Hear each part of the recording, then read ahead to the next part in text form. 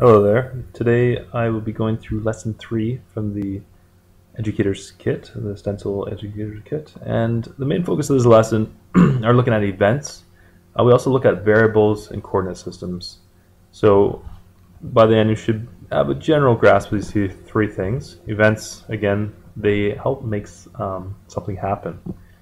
Variables help to store information for future use. And coordinate systems, they help to draw graphics or help to locate where the graphics are. And we just use a kind of XY coordinate system. And in this lesson, I'll show you an example of what our final game will kind of look like. We'll be able to add a collectible item to your game, and in which there will be a score attached to it, and there will also be a sound attached to it as well. So you see the sound, my score goes up every time I grab one of these coins. So that is pretty much the gist of what we'll be doing. And this is just lesson 3, not the extra activities in this video. Should be on the next. So let me just open up Stencyl here, close this down, and then I'll open up just the blank project here. Okay, so if we follow our tutorial guide, it tells us to run the game. Okay, and while that's going to run, it wants us to we'll eventually be creating an event in the coin actor coin. So let's just move this around first, test out, see what's there. Because we see we move our guy around and nothing happens. The coins stay as they are. So what do we need to do? We need to add an event. We want something to happen when we interact, when we collide, when there's a collision between us and the coins. So what we want to do is open up, go under actor types, go to coin, double click on this, and this will bring up the coin menu. And under the coin menu, we want to go to events. Again, that's what the main focus of this is. Go into events, and because we want to make something to happen here. All right, so under events, we want to add a collision event. So here it kind of breaks down what how to find that. But simply on the left, these are how you add events. On the right here, these are different things you put into your events. But this is actually where you create a different event. So we want to go with collision event, and we want to when this actor collides with something else. So this is the coin. Yeah, the coins are stationary, but when something collides with it, or when this actor hits something else, something will happen. So we want to make the coin disappear when the hero bumps into it, then play sound. So hint, use the kill block under the actor property. So I go to actor, properties, and we see kill actor. So what does that do? Well, that just will destroy the coins. Kill self. So remember, we're under the coin actor. So self is the coin, not the hero. So again, we can test this out. And there we go, we see it disappears, but there's no sound. Sound kind of adds a nice little effect. So how would we do that? Well, if you didn't know where to find it, you could probably type in sound and press enter and see the different blocks that come up. And there's one here that says play sound, which seems like the right one. But I'll just show you where to find it. It's under sound and images, and right there at the top. So you grab this, just plop it right there. One important thing you need to do, we see we have 2 different options. Under play, we have the option to loop or to play. We want to play. We don't want loop, would just play the sound over and over and over again. And second thing we need to do here is to choose a sound. So we click on choose sound. There's only one sound available in this project. Press OK, and there we go. Again, if you want to find out what it does to loop, then I suggest that you change it to loop and test game out. In programming, it's all about making a couple little changes and then testing your game. It's an iterative process, so you make small changes and you try it out rather than doing too much at once. There we go. So we got the sound going, pretty straightforward, and the coins are disappearing. Awesome. So let's scroll down a bit. We want to make a game attribute. Okay, so game attributes are variables that keep track of values such as score. We'll create a game attribute to keep track of the game's score.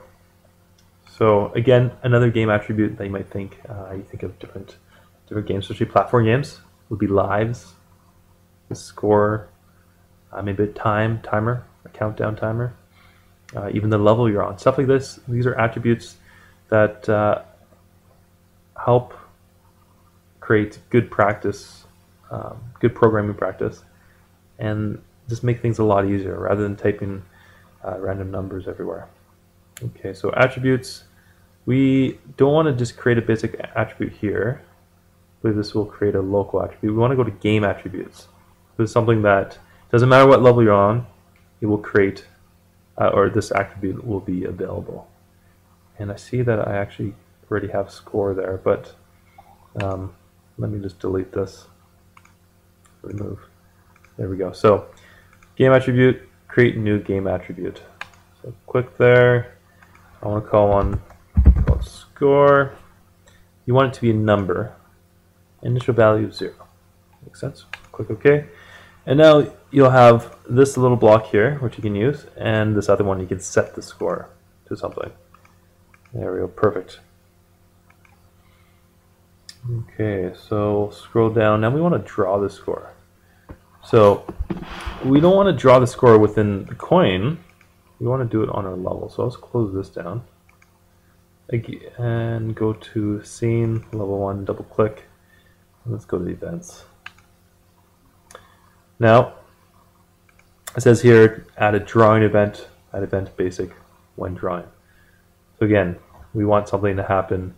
We don't want to cram something else in here. We want it to be a drawing event. So basic events, which are 3 basic events here. When drawing is the one we want. And we want this draw text block.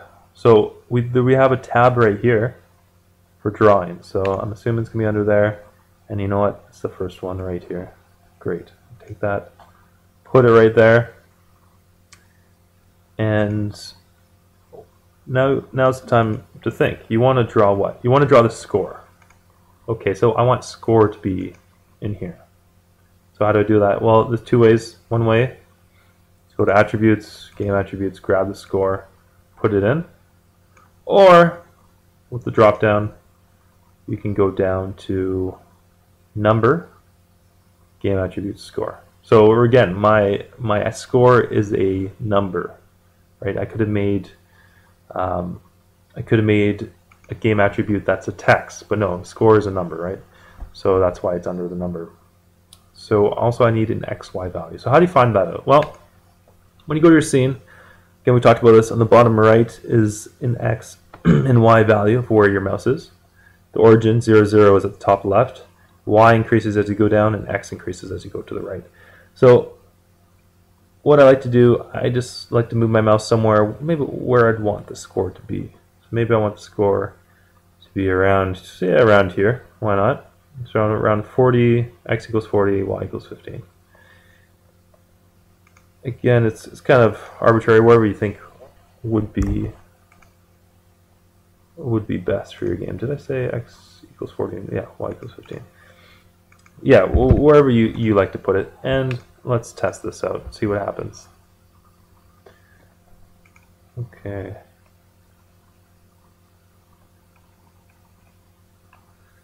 So we see our little black 0 for score right there. It's not the greatest position, greatest place to see. So we collect the coins, but the score isn't changing. Well, why is that? Well, when we think about it, our attribute, if we go to show attributes, initial value is 0, and then we didn't tell it to increase when we run into a coin. So we told, when we run into a coin, we want the events that the coin disappears. We want the event that there's sound, but we didn't say increase the score. So let's go back to the coin, and let's add that one last thing. So we go to events.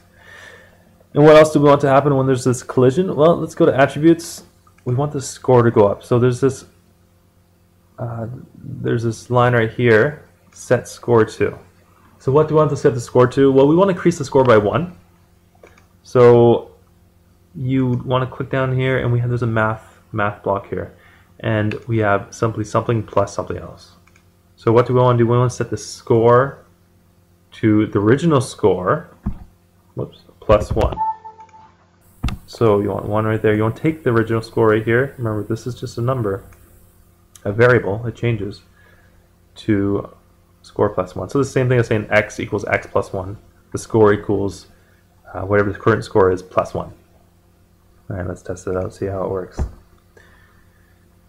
And let's just see if there's anything else here while I wait. No, I think that's it. All right, so our score is 0. Run around. Yeah, we see that our score goes up. Beauty. Beauty. So again, to recap, we created an event, a collision event. We added 3 different lines: a kill self, something to make a coin disappear, something to make a sound play, and something to make a score go up. We created that variable score, that game attribute or variable, and we also drew the score onto our level. So thank you for joining me. In the next video, I'll be going over some of the extra activities for lesson 3, which, and just in brief, one of them is changing the font of our score. The next one is adding some fake coins, and when you touch those fake coins, that your score decreases by 1. Another one's adding a timer, and once the timer equals 0, that the level resets. And finally, there's a save the game event. So thanks for watching, and I hope you continue and watch the rest of the videos. See ya.